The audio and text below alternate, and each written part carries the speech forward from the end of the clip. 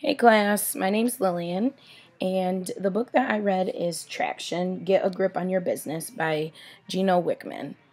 I really like this book. It's very interesting, and I highly suggest that everybody reads it if you plan on starting your own business.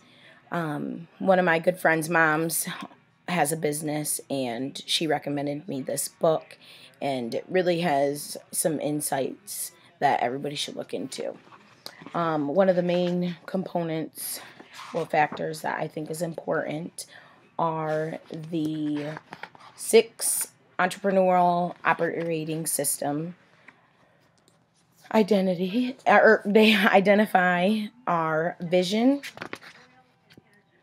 people, data, issues, process, and traction. These 6 components are very important.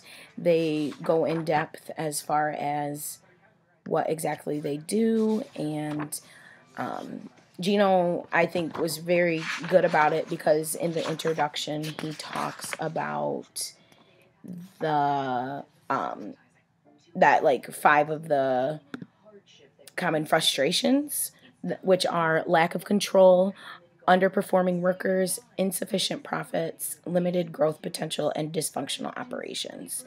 And he started this because he took over his family business when he was 25, and it was in debt a lot, and he wanted to basically turn it around. He has a passion and he wants to fulfill like helping these organizations and companies and businesses to succeed. So, with all of those, he basically turned it around into the 6 aspects of a business, which I already named. And, it's really, once you read this, it really does help you get the full effect of how businesses should be ran and how teams and leaders and everybody should work together.